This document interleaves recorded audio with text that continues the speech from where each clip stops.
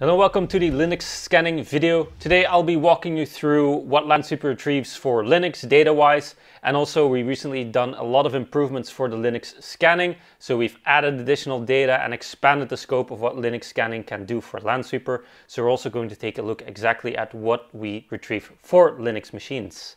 So let's head into Lansweeper and take a look.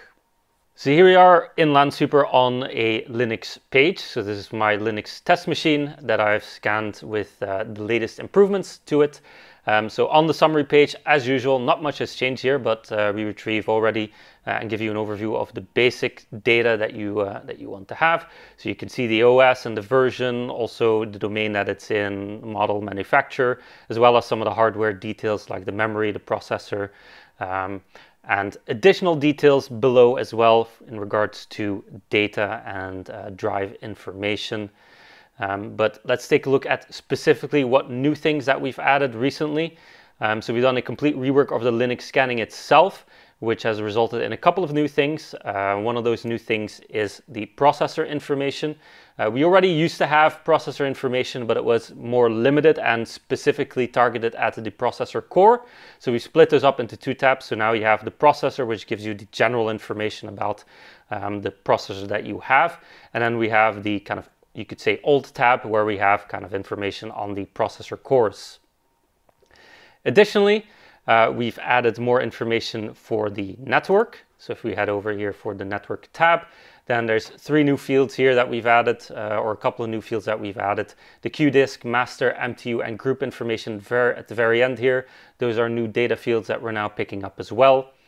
And then when we head over to disk information, we've added quite a lot of information here. So all of the new tabs here for partitions, volumes, volume groups, physical volumes, and logical volumes are all new tabs. So all new information that you can find in these tabs available for you to use. Then we have a very big one, which is user info. A lot of our customers have requested for us to start scanning Linux users, and now we can. So you can take a look at the last logons for your Linux devices, as well as the complete list of users that are on your Linux devices, the groups that that are also on that machine, and also the users that are in specific groups as well.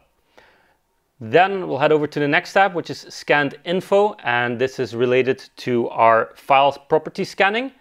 So we've used to have file property scanning on Windows, but now we've added it for Linux as well. So you can give up any kind of file directory that you want to scan, or any specific file location that you want to scan, and Lansweeper will be able to pick up the file with its specific details, such as who's the owner, what type of file is it, the size. You can see it here, when it was last accessed and when it was last modified as well. So we've added that. And the last thing that we have improved upon is software. Now we used to scan software only from one specific area, but now we've vastly expanded that to also be able to pick up Flatpak software, Snap software, and also unbundled software. So we pick up a lot more software from Linux machines that you get in your complete overview with the usual information, such as the name and obviously the version that the software has. As usual, you can use all of the Linux data that you've seen in reports, in your custom reports, put it in dashboards, etc., to get the entire overview of all of the Linux data, or the specific Linux data that you need in one single view.